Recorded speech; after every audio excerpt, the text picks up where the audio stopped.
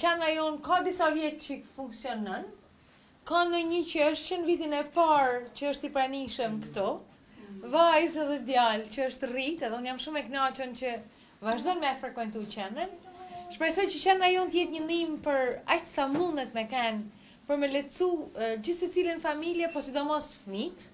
E për këtë ne përpiqemi çdo ditë. Është një ndihmë që ne e japim aty ku me të vërtet ne gjykojmë që ka më shumë nevojë dhe përpiqena që në familjen të tërësi ta ndihmojmë duke mbështetur sidomos fëmijën, gruan, edhe prindrit, baballarët, në mënyrë që për ato familje që jetojnë në Shkodër, të bëjmë të mundur që t'i krijojmë kushtet më të mira për një jetesë.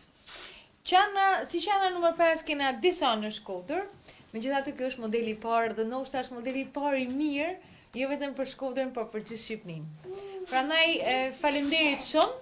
Ne nuk ja arrim dot pa ndihmën e fëmijëve, edhe pa ndihmën e nanave dhe baballarëve. Prandaj unë du që në këtë fundviti me ju uru marrësinë familjet e juaja, me ju uru suksese në shkollë dhe me ju uru një jetë të qetë edhe të lumtur pranë familjes tuaj, sepse ne besojmë që nuk ka më të rëndësishme se sa familja. E jo rastësisht qendrat tona e kena quajtur qendrat për familjen.